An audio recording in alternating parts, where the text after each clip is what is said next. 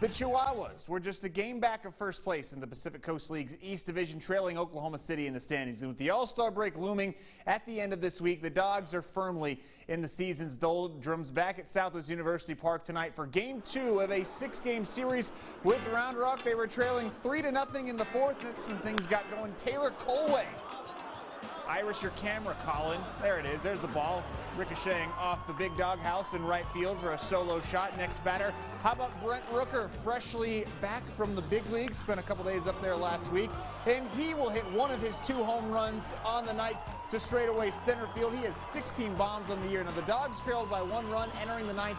They did put the winning run on second base, but the Express was able to hold on for the 6-5 Wednesday night victory. The same 2 teams will play at 6:35 p.m. on Thursday.